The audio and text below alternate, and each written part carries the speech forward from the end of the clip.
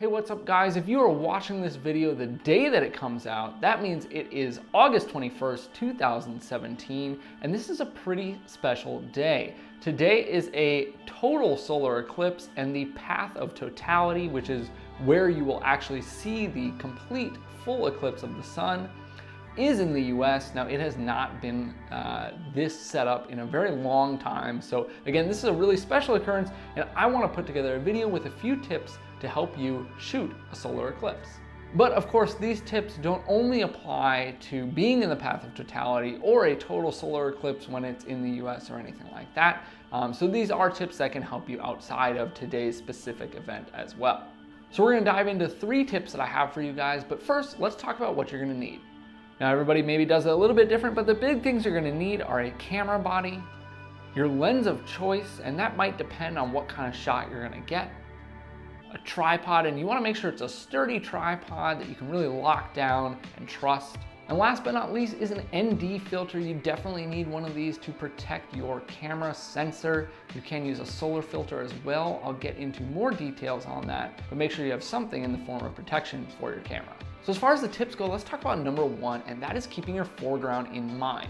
Now, I mentioned that it depends what kind of shot you want to get. If you want to go for something that is a very close-up shot of the solar eclipse, either in totality or taking a few photos throughout the different phases of partial and total solar eclipse, and then merging them together in Photoshop or something to create a really cool, kind of start to finish of the eclipse, then definitely shoot that way. In which case, you're going to be looking for something on the longer side. You're going to want to get as close as possible. But if you are shooting on something wider or something like that, I'd really recommend keeping your foreground in mind, or just basically what is in the rest of the frame. Your framing in total is very important to the photo. For example, if you're shooting night stars, which I shoot a lot of, or the Milky Way or something like that, a shot of the Milky Way can be really cool. A shot of nighttime stars can be really cool, and there's nothing taking away from that for sure. But kind of setting the mood or putting it in perspective through the foreground or through the rest of the framing can be really important, and it can really up the quality of your photo, so to speak.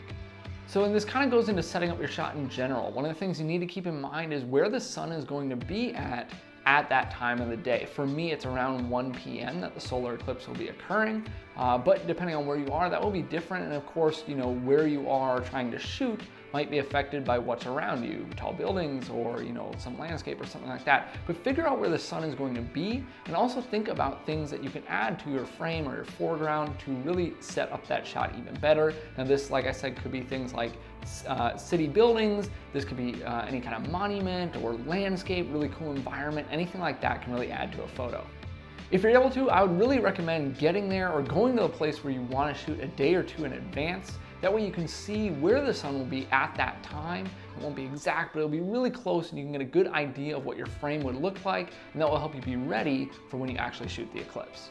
Tip number 2 is to be careful. Now, a solar eclipse is an awesome event to both shoot and to see, but it can be very dangerous for both your eyes and for your camera sensor, so you need to protect both of those things. Now, if you are in the path of totality, when it does get to that phase of a total solar eclipse, it will be safe to remove the filter, remove the glasses you might be using in order to view it. But when it is in that partial eclipse stage, it can damage your eyes as well as your sensor, so you need to protect yourself. As far as your eyes go, you can get Eclipse glasses. They actually look like 3D glasses that you used to get at the movies or something like that. Of course, they work differently. These you can order online through Amazon or B&H Photo or any big retailer. You might also be able to find them at your local camera store. Now these, as of today, which is August 21st, lately these have skyrocketed in price because of the upcoming US mainland-based solar eclipse, total solar eclipse that is. So, that is kind of a bummer. If you're watching this later, the prices might have dropped again, but wearing something like that is going to protect your eyes so you can actually watch the event and enjoy it. As far as your camera goes, you can buy solar filters for this specific event. Now, the research that I have done has led me to believe that you could use a strong ND filter as well. So something like a 16-stop ND filter would probably be the minimum I would flirt with. Of course, I don't want to ruin my gear. That's really important to me, and I would not recommend that you do the same.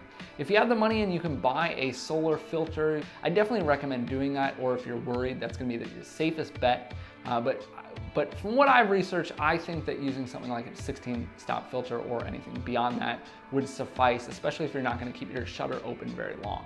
The last tip that I have for you guys is to use bracketing. This is a great feature, and this is a tough lighting scenario. It's hard to get the foreground, especially if you have some of that, as well as the solar eclipse, to really all even out and look nice. So if you're unfamiliar with bracketing, what that does is gives you a series of photos. When you click that shutter, it will give you one underexposed, one properly exposed, and one overexposed shot. That's really giving you a lot of leeway in post to work with if the solar eclipse is maybe exposed properly in this shot, but your foreground is exposed better in the shot over here, something like that. And you can merge those together to make an HDR photo. And then of course it does also give you with one click, essentially 3 options if one turns out better than the others. Bonus tip, you definitely need to pick your lens based on the exact shot that you're going for, but you also want to make sure that it's a lens that handles backlighting well, that basically won't flare, or else you're going to lose a lot of contrast and detail in your foreground or in the solar eclipse. And you could have some problems there. So you can always look up reviews. That's what I usually do if I'm not familiar with the lens I might be using. Look up a review, and usually they'll mention something about flare or ghosting or anything like that. So I'd highly recommend making sure you have something that can handle the lighting situation of a solar eclipse well. And lastly, but perhaps most importantly, is take some time to enjoy this. This is something, like I said, that does not happen very often, especially being a total solar eclipse. Take some time away from the back of your camera to enjoy this. Definitely get the photos as well, but definitely enjoy the moment too. So that's it, guys. I hope these tips helped you out. I would love to see the photos that you capture of the total solar eclipse. Feel free to tag or DM me on @WeddingCinemaUniversity on Instagram, or on our main account, which is @Redmond Digital Media. I'm gonna put both those below here so you can find me on there. I'd love to see those photos, and if you do tag or DM me, I'll make sure to check them out and leave a comment.